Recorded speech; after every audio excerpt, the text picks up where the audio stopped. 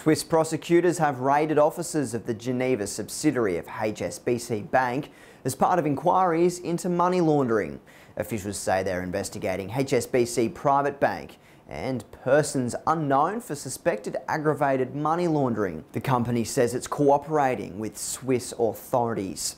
The raid comes just over a week after allegations the bank may have helped wealthy clients evade tax by hiding money.